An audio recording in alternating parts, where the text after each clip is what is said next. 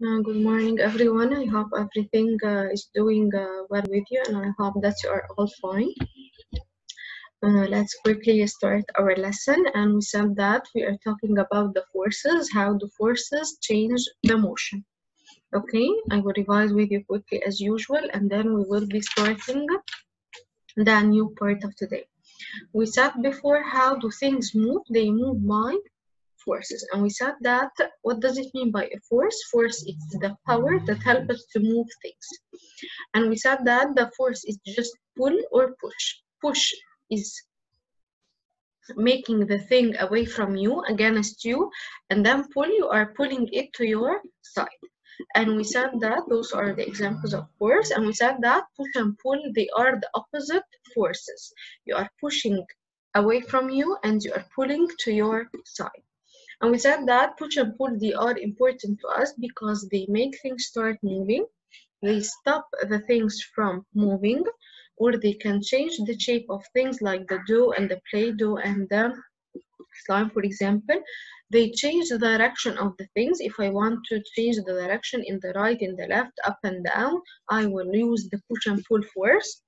And then it makes the things slower, like the shell of the snail or the turtle, and it makes things faster. So this is why push and pull, they are important. And we said that there are two types of forces, either the balanced force or unbalanced force. What does it mean by balanced force? Balanced force means that they are canceling each other. Why? Because they are equal and they are opposite. Okay, and unbalanced force means that they are not canceling each other, they are not equal, so they are unbalanced force. Those are the examples also, balanced and unbalanced. Okay, we are not going to say it again, of course. Okay, and we said that the heavy objects, they need much more force to move them than the light objects. And then we are going to come to a very important part, which is the forces. We said that the force is either the magnetism, the friction, or the gravity. And we started before, in the last lesson, we started the magnetism. Okay, before we start the magnetism, or we are going to revise it again, we said that there is something called force meter. What is a force meter? The force meter is just a tool like the thermometer, like the ruler, like the measuring tape, like the palm balance. It's just a tool and it's used for measuring the forces. And then we took the magnetism. We said that the magnet, what is the magnet? It's just like a bar shape, it's the U shape, it's a circular shape, it has many shapes. This magnet, it has a north pole and south pole.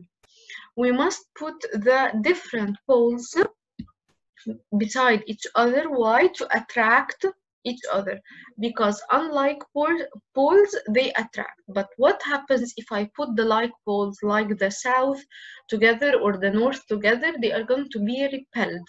What does it mean by repel? Repel means that they are away from each other. So again, like poles repel, like the north poles, they are beside each other, or the two south poles beside each other. This means that they are away from each other. Or unlike poles, they attract. How? The north and the south, they are opposite to each other, so they will be attracted to each other. They will stick to each other. Okay? Okay. This is a video. It's about magnetism. I want you to show it to you. It's just a revision, okay, for the part we have taken, and then we're going to start our new part.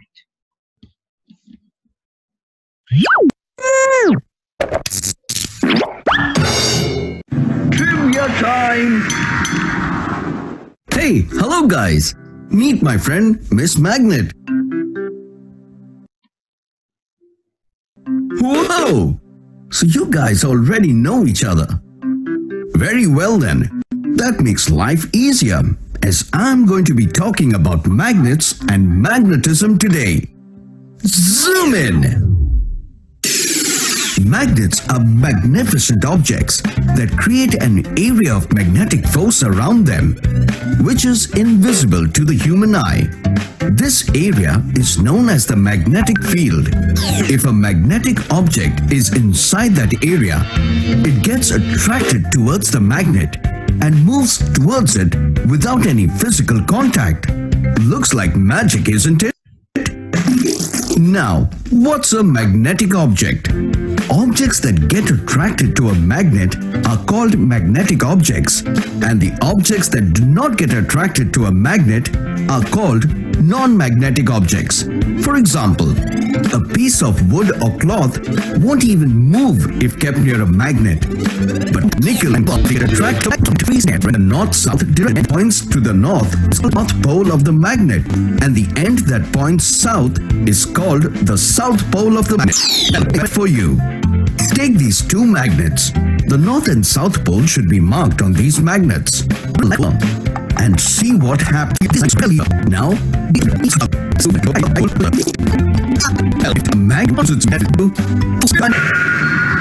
you know that the earth behaves like this because if a magnet has objects even underwater? Tune in next time for more fun facts. This is me zooming out. Okay, I hope that you understood everything in this video. It's just a revision for what we have taken before. Okay, now we're going to come to our new part today, which is the materials that can be attracted or can be repelled or can not be attracted to the magnets. So those materials can be either magnetic or non-magnetic. Okay, what does it mean by this? Magnetic materials, that they are the materials that they are attracted to the magnets. Again, magnetic materials, they are the materials, they are the things that they are attracted to the magnet. Like what? Like the nickel, okay, like the iron, like the cobalt, like the steel. So those are the four materials that they can be attracted to the magnet. Again, they are the nickel, they are the iron, they are the cobalt, they are the steel. Okay, I know that you are gonna ask about the nickel and the cobalt that you didn't see them before. They are just materials that, like the iron and like the steel, okay, that they can be attracted to the magnet. Okay, so again, magnetic materials, that they are the materials that they are attracted to the magnets. Like what?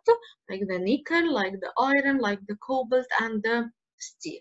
Okay, what about non-magnetic materials? Non-magnetic materials, that they are the materials that they do not get attracted to the magnet. That the magnet, if you put the magnet beside them, the magnet will not attract them. Even they are not going to be repelled. They are not going to be attracted. It's like the what? Like the wood, the glass, the plastic, and the rubber. All of those materials that they are called non-magnetic materials means that they are not gonna be attracted to the magnet.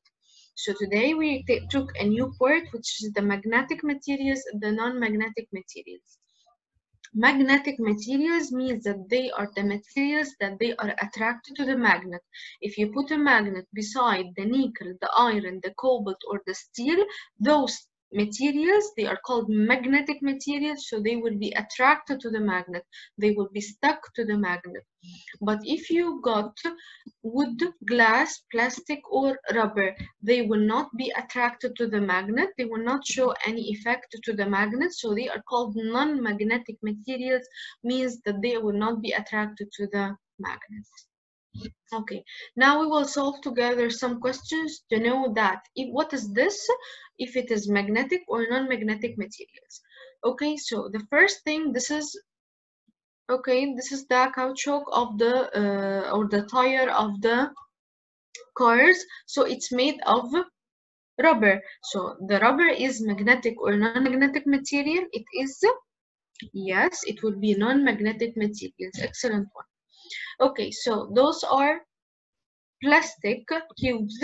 So plastic cubes, are they magnetic or non-magnetic? Are they gonna be attracted or not attracted to the magnet? They will be not attracted, yes, so they will be non-magnetic. Excellent ones. Then comes, this is a wooden plate, okay, with wooden cups and wooden spoons. So all of them, they are made of wood. Are they gonna be magnetic or non-magnetic? Yes, they will be non-magnetic also. Here comes a duck. It's made of plastic. Okay, so is it magnetic or non-magnetic, or it can be made of rubber? Both of them, they are correct, rubber or plastic. So it will be non-magnetic. Excellent ones. It will not be attracted to the magnet. Okay, then here comes a very important part, which is we knew before from the last years that the matter can be solid, liquid, or gas. Magnets can attract or repel the things through those three states of matter. For example, if you got here glass thing, okay, and it has, for example, nickel inside, or it has iron, or it has steel, or all of the magnetic things. If you put the magnet beside this glass, it will attract the things inside. It will not attract the glass itself, but it will attract the things which they are inside. But if you, for example, put inside it a wooden cup or wooden thing, or a rubber or anything, so the magnet can attract things the straight liquid or right. They are magnetic materials. The magnet, if I put inside this glass non-magnetic materials, so they will not be attracted. As well as if you got a cup of water, okay, and you put inside this water, you put, for example, a nail. Get a magnet and then attract the nail from the water. You will see that the nail will be attracted to the magnet. This means that the magnet can attract the things through the liquid. Try to put in the same water, try to put a wooden spoon. Will be attracted? No. This means that the magnet can repel or cannot attract the thing or the non-magnetic material from the liquid. As well as, of course, the gas. If you left anything in the air and then you come, you bring a magnet and then bring it beside this thing, you will see that it will be attracted or repelled. Okay, so this is all about the magnetism. We took the magnetism, we took the magnet, the north and the south pole. Like poles attract, unlike poles repel. We took that there are two types of materials, magnetic or non-magnetic materials. Magnetic, it's like the iron, the steel, the cobalt, or the nickel. They are attracted to the magnet. Non-magnetic materials, they are like the wood, the plastic, the rubber, okay? That means that they are not attracted to the magnet. And we took that the magnets can attract to repel the things through the three states of matter. Okay, here comes the solving part, which is in your resource packs. You will finding it in page 17. We are going to solve it together. Here in number 1 in question 3 saying to you, how can you tell if an object is magnetic or not? If I bring you anything in the world, how can you tell me if it is magnetic or not? Yes, how? By if this a magnetic material, I'm sorry for this answer which is coming first. If the materials that they are magnetic, if it's magnetic material, so it will be attracted to the magnet. While if this material it's non-magnetic, so it will not be attracted to the magnet. So if I'm bringing you anything in the world and I told you, please let me know that this is magnetic or non-magnetic, you will see, you will bring a magnet and then you will put it beside this material and you will see if it is magnetic, so it will be attracted to the magnet. If it's non-magnetic, so it will not be attracted. Okay, if you don't know what is this material made from. Okay, question number 2, he's saying to you, here is a bar magnet. You can see this bar magnet. Okay, and then he is giving you some materials. Which of those they are magnetic and which of those they are non-magnetic?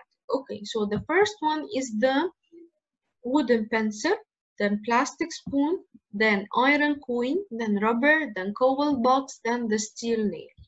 First of all, the wooden pencil. It will be, of course, it will be non-magnetic. Yes, I will show you the answers at the end. The plastic spoon, it will be non-magnetic also. It will not be attracted to the magnet. Then comes the iron coin. It is magnetic, of course, because it's made of iron. Then comes the rubber. The rubber, is it attracted or no? No, it will not be attracted, so it is non-magnetic. Then comes the cobalt.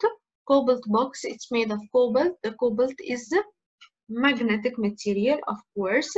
And then the last one is a steel nail. The steel nail, it's made of steel, of course, so it will be, yes, magnetic. So the magnetic will be the iron coil, the cobalt box, and the steel nail. The non-magnetic will be the wooden pencil, the plastic spoon, and the rubber. Okay. Number 3, sorry again for the answer which comes first. Number 3, saying to you, magnetic objects are attracted to the magnet because they may be made of one of the following materials, which they are. The 4 materials which they are magnetic, we said that they are the nickel, the iron, the cobalt, and the steel. Okay. Then the last question we're having it today, number 4, he's saying to you, do you think these magnets would repel, means push away, or attract, means stick together? Here you're having the first one, you're having 2 magnets. You don't know if it is north or south, okay, but you can see different colors, white, black, and the black, it is beside the white. So are they opposite or are they alike? Yes, they are opposite. So opposite poles, they will, excellent, they will attract. Comes the second bars of those magnets, also black and white and black and white. Here is making beside each other the white ones. So are they opposite or are they alike? They will be alike. So they will be repelling from each other. Excellent ones. I hope that you understood everything well. Okay. Now I want from you something which is an activity. Okay. It's not graded, but I hope that you will make it.